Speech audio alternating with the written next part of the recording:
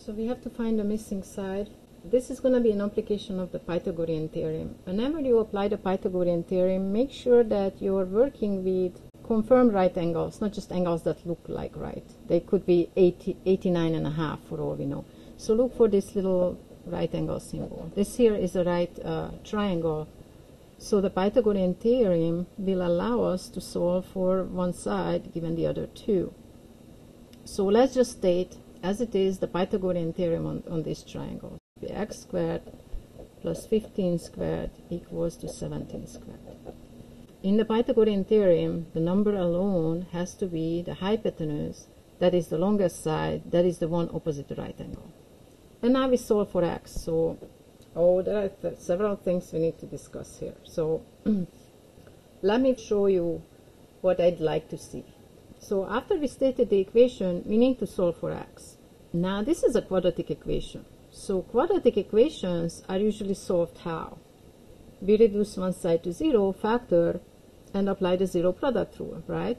So we have x squared plus 15 squared is 225, and 17 squared is 289.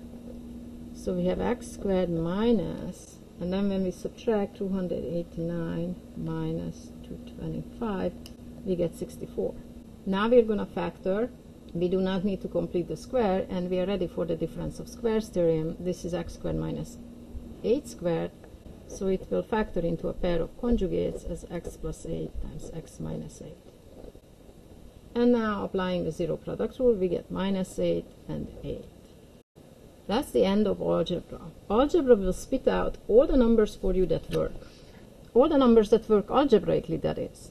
Now that we're going to take the result, 8 and negative 8, back to the context of our problem, which is that x represents a distance and therefore it cannot be a negative number.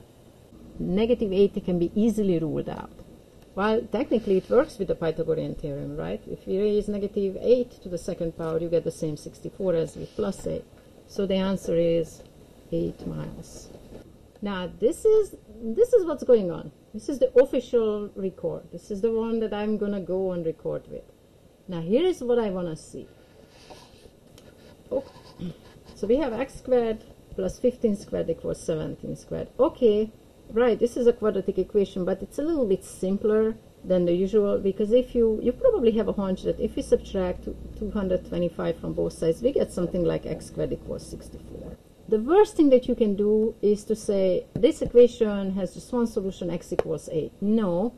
It has two algebraic solutions, it's just we're kicking out the negative one for the particular circumstances within the problem. This equation has two solutions. All you got to do is ask yourself, well, who squares 264? And the answer is 8 and negative 8.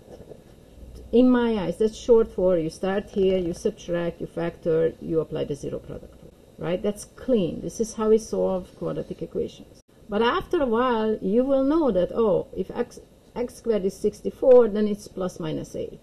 And when you know that, just go like this. What I want to see is that first you understand that this equation has two algebraic solutions, 8 and negative 8. And then this here would be short for this. So if you draw just an arrow from the solution set, you visibly rule out negative 8 and you circle the one answer that works, I will know that you understand that algebraically there are two solutions and then one is kicked out. Okay. And notice this is not a lot of writing. So you can do this much. So the answer is then 8 miles. Thank you for watching.